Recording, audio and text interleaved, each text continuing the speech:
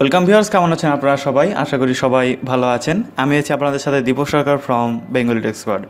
তো বন্ধুরা, আপনারা মাঝে মাঝে হয়তো খেয়াল করেন যে আপনাদের যে ব্যাঙ্ক অ্যাকাউন্ট রয়েছে সেই ব্যাঙ্ক অ্যাকাউন্ট থেকে মাঝে মাঝেই টাকা কেটে নেয় বা অল্প সংখ্যক কিছু টাকা কেটে নেয়। আপনারা হয়তো বুঝতে পারেন না বা অনেকে জানেন ব্যাপারটা যে কেন কাটা হয়।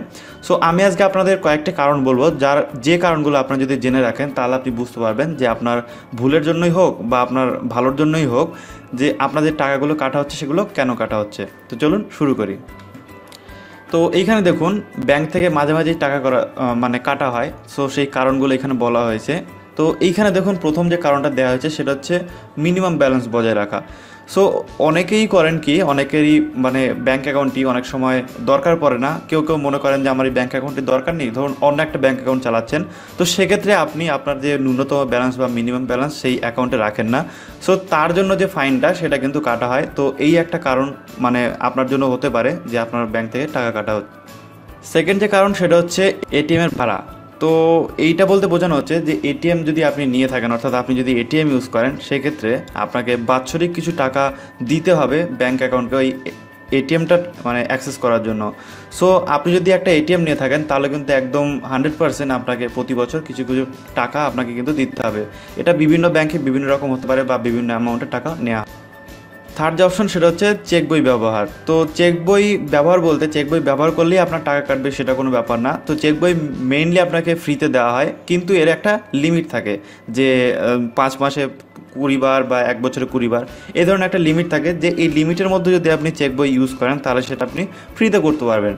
কিন্তু এই লিমিট যদি আপনি ছাড়িয়ে যান, অর্থাৎ ধরুন আপনার একটা লিমিট দিয়েছে বছরে আপনি 20টা ফ্রিতে ইউজ করতে পারবেন, সেখানে যদি আপনি 21টা 22টা 30টা 50টা করেন, সেক্ষেত্রে প্রত্যেকটা যে চেক বই বা চেকের যে পাতা সেটা ইউজ করার জন্য বা ট্রানজ্যাকশনের জন্য আপনাকে কিন্তু অনেক টাকা ফাইন করতে হবে। যেরকম 20 টাকা হোক 30 টাকা হোক, এটা এক এক ব্যাংকে এক এক রকম হয়। ওই জন্য আমি এক্স্যাক্ট কোনো ভ্যালু বলছি না যে আপনাকে এত টাকাই দিতে হবে।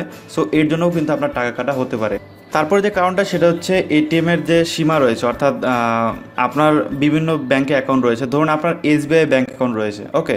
সো এসবিআই বাদে অন্যান্য যে ব্যাংক অ্যাকাউন্টের এটিএম রয়েছে, সো সেই এটিএম থেকে আপনার একটা মিনিমাম লিমিট থাকবে যে 2বার হোক বা 3বার হোক আপনি টাকাটা তুলতে পারবেন, ওকে। সো ধরুন আপনার লিমিট দেওয়া হয়েছে এসবিআই ছাড়া আপনি সেই এটিএম থেকে বা সেই এটিএম কার্ডটা দিয়ে অন্য ব্যাংক থেকে 3বার ফ্রিতে তুলতে পারবেন। তো আপনি যদি সেখানে 4বার করেন তাহলে কিন্তু আপনার ফাইন কাটা হবে বা এর জন্য টাকা নেওয়া হবে। সো এই একটা কারণ হতে পারে আপনার ব্যাংক থেকে অ্যাকাউন্ট থেকে টাকা কাটার। সো এই যে কারণগুলো বললাম আমি আপনাদের, তো এই কারণগুলোর মধ্যে যদি আপনার একটাতেও কোনো সমস্যা থাকে বা একটাতেও গণ্ডগোল হয়, সেক্ষেত্রে কিন্তু আপনার কিন্তু টাকা অবশ্যই কাটবে। সো এই কাজগুলো যেগুলো আমি বললাম আর কি, তো আপনাদের যদি খুব দরকার না হয় এগুলো করবেন না। আর এটিএম তো সবারই লাগে, এটিএম আপনি ইউজ করতে পারেন, এটিএমের জন্য এমনিতেও আপনাকে টাকা দিতে হবে। সো এটিএম সবাই ইউজ করেন, এটিএমের জন্য কিন্তু বাৎসরিক একটা টাকা দিতে হবে। আর চেক বইয়েও যাদের খুব দরকার হয় তারাই একমাত্র লিমিট ক্রস করেন, নইলে কিন্তু আমাদের নর্মাল সাধারণ লোকের কিন্তু খুব বেশি চেক বই কিন্তু দরকার হয় না।